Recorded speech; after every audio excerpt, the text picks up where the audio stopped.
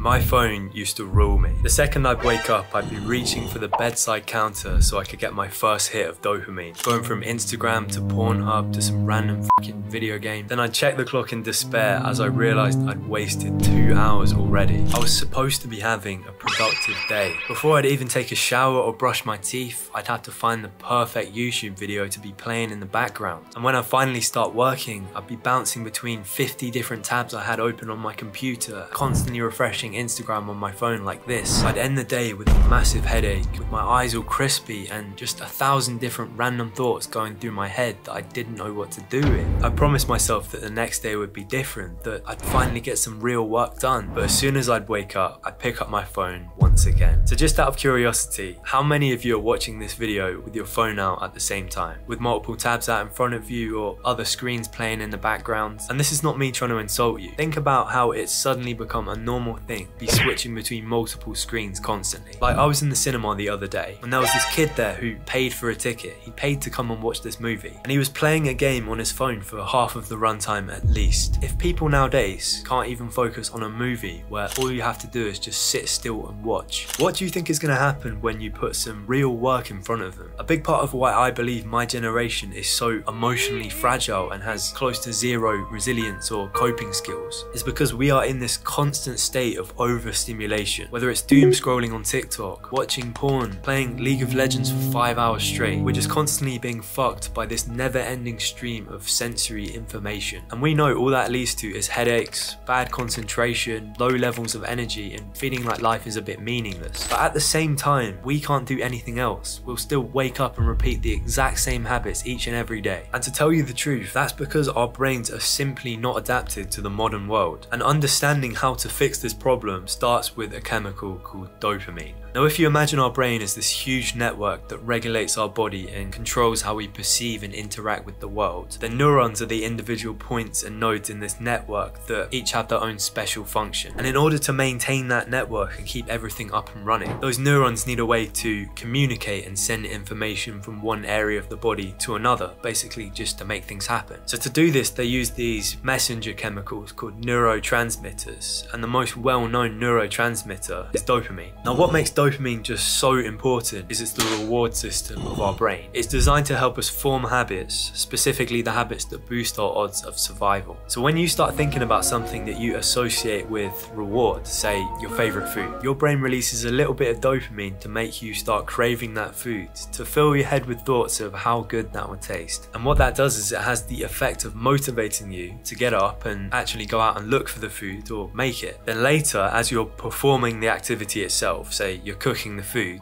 your brain gradually starts to give you more and more dopamine to ensure that you stay focused on that ultimate reward. Then finally, when you reach the reward phase, you're eating the food, your dopamine levels peak, they reach their highest point and you get that incredible feeling of satisfaction. And what that does is ensure that you repeat the activity on later occasions so you can get that same feeling of satisfaction again. Now, I hope you're following along with that little science lesson. Now, for a very long time that system worked. It kept the human race alive and striving to be better. And in a perfect world, that system would still work as intended. In the modern world, dopamine is about 1,000 times easier to obtain. You're hungry, here's McDonald's delivered to your doorstep in 20 minutes. You're bored, here's 50 different movies on Netflix that we think you'll like. You're horny, here's 200 different categories of porn for you to fap to. Whereas before you had to take some form of action, something that would take time to attain that reward, nowadays you barely have to lift a finger. But you know, surely that's positive. I mean, how can less work be a bad thing? Well, the problem is, most people have a quick and reliable source of dopamine on them at all times. And with that being the case, it's pretty difficult to focus on anything else. And you'll know what I'm talking about here. We've all had those occasions where we're supposed to be working on a pretty important task. A task that we would feel very good about getting done, but at the same time, it's going to take a lot of effort to reach that reward. You know, you might have to sustain focus on one thing for a couple of hours. It's going to take a lot of concentration. And compared to the low effort dopamine we get from screens, it's just boring. Through our phones, we have access to a multitude of apps, social media and notifications that are just constantly updating, and each new piece of information is a reward for your brain. So what that means is that we gradually check our phone more frequently in anticipation of that reward, and the fact that it is so easy to obtain our rewards that way means our brain develops a preference for those quick dopamine activities rather than the things that take concentration, which I probably don't have to explain dopamine is absolutely devastating for our focus and attention span. We're quite literally watching a generation get dumber in real time. But believe it or not, that's not even the worst part. There is a much darker side effect of this overstimulation cycle. The amount and speed at which we get dopamine now is completely incomparable to anything from our past. It is totally unnatural, and our brains are just not made to handle it. So in response to those elevated levels of dopamine, our brain adapts. Our dopamine receptors become less sensitive, meaning they are less responsive to the everyday pleasures of life. So the things that once brought you the most joy, spending time with your family, enjoying your favorite meal, will no longer give you the same feeling of satisfaction. Over time, it just gets replaced with this nothingness, this indifference to life. And I don't know about you, but to me, what I just described sounds like a living hell. Is life really worth living if we can't enjoy those simple everyday pleasures?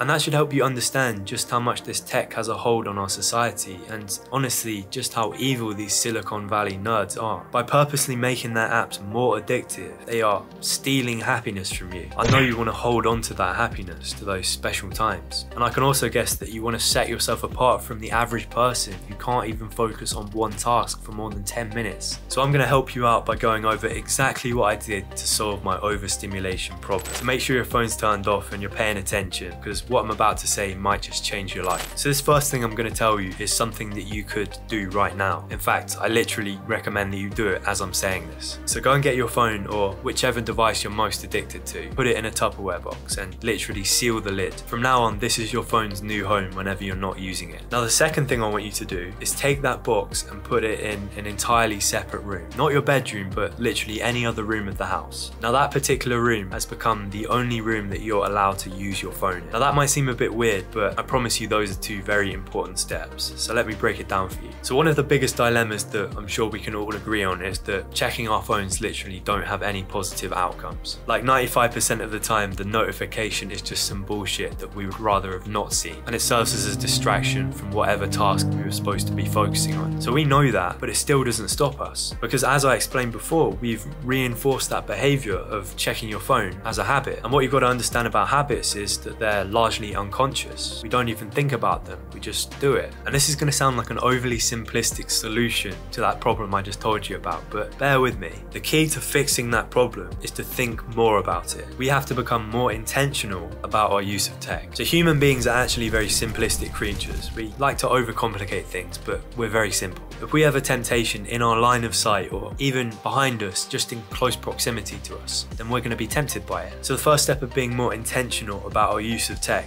is to physically distance yourself from it. So I think that we've built up such a dependency on our devices that they're almost an extension of us. Like if you told most Gen Zers that you were going to hide their phone for 2 hours, they would probably have a panic attack. But what I found is that by putting those two physical barriers in place, you know, the Tupperware box and also placing your phone in a dedicated tech room, I've almost created these mental boundaries in my head that changed my attitude towards the technology. Something about sealing the lid on that Tupperware box signals to my brain that I'm done with this, it's time to focus on something else. And it allows my mind to disengage with the online world and whatever bullshit I was looking at. And then in designating the rest of the house as tech-free, if you can commit to that, then your brain will build up this mental association with the other rooms of the house and the absence of technology. Now that might not make a lot of sense at first, but it works in reverse. I'm sure a lot of you have this existing mental association with lying down in your bed and going on your phone. So in the same way you do that, we're trying to impose the opposite boundary. We're signaling to our brain that this space is not for mindless scrolling, this space is for reading, this space is for getting important work done. Now just as a side note, the reason I said don't make your dedicated tech zone the same room as your bedroom is also because of those mental associations that we have. In fact, I actually feel the same way about people who do all their important work in their bedroom, because a lot of people don't realize that doing things other than sleep in your bedroom can make it very difficult for you to unwind at night, because you're conditioning your brain to stay awake and stay focused rather than getting into that relaxed state of mind before you go to sleep. When you walk in your bedroom, you should start to feel a little bit tired because of that mental association with sleep. So if you care about things like your sleep quality, then keep your bedroom just for sleep. So sorry for going off on a little tangent there, but just to reiterate what I was saying before, imposing those physical boundaries will help you break the habit of constantly needing to check your phone, and also allow you to fully disengage with the online world and really put your mind at ease when you need to relax. Okay, so moving on. This next part is going to be difficult for some people. In fact, it's probably going to be difficult for most people I know, but I promise you, this has been one of the only truly life-changing pieces of advice I can say I've been given, so listen up. In a time where I was very depressed and addicted to social media, porn and video games, this was the thing that turned it around for me. But first, you've got to ask yourself this question. When did you last find yourself feeling bored and not immediately rush to find something to entertain yourself with or something to occupy your mind? I would bet money that most of you can't remember. And one of the fucked up realities that I've come to realize is that distraction is now our default state. We can't stand in line anymore without checking our phone. We can't go for a walk without listening to music. We're constantly lusting after dopamine. Most of us will go an entire day without a single moment where we're truly alone with our thoughts. And it's that fear of boredom that leads us to developing these unconscious habits and coping mechanisms that are ruining our life, that are turning us into dopamine junkies. So the next way we can become more intentional surrounding our use of tech is to embrace boredom. One of the biggest lies we tell ourselves is that boredom is a bad thing. And you know, boredom has a lot of negative connotations. But I like to look at boredom